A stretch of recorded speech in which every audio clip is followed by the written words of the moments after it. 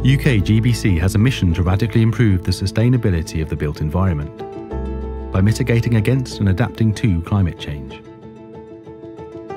In order to achieve our national commitment to reach net zero carbon emissions by 2050, which the UK legally adopted following the 2015 Paris Agreement, to limit global temperature increase to between 1.5 to 2 degrees. The UK needs to urgently decarbonise its built environment sector, which is currently directly responsible for 25% of total UK emissions, and consists of all man-made elements of buildings and infrastructure.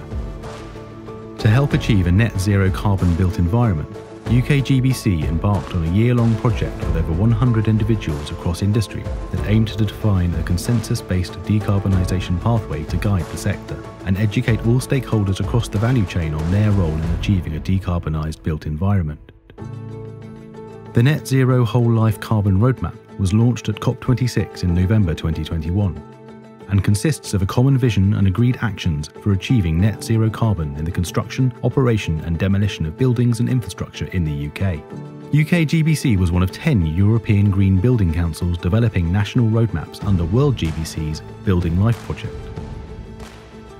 The UK roadmap consists of a carbon trajectory and a range of policy recommendations and industry actions to deliver net zero, in the following 4 key areas: new buildings, domestic retrofit, non-domestic retrofit, and infrastructure. The findings were published in an initial series of 4 reports. The Pathway Report, which provides an overview of the roadmap findings and its implications for the sector. The Technical Report, which provides detail on the project structure, including the underlying methodology. The Summary for Policymakers, which outlines policy recommendations for how both central and local government enable a net zero built environment.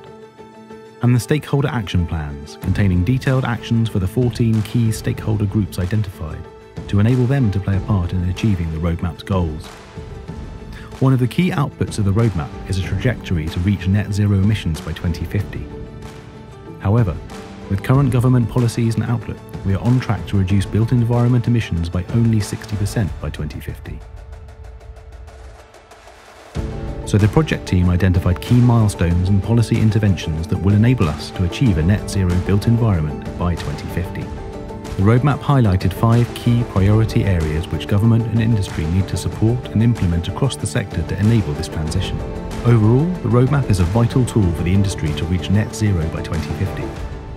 To learn about your role in accelerating this transition, visit our website.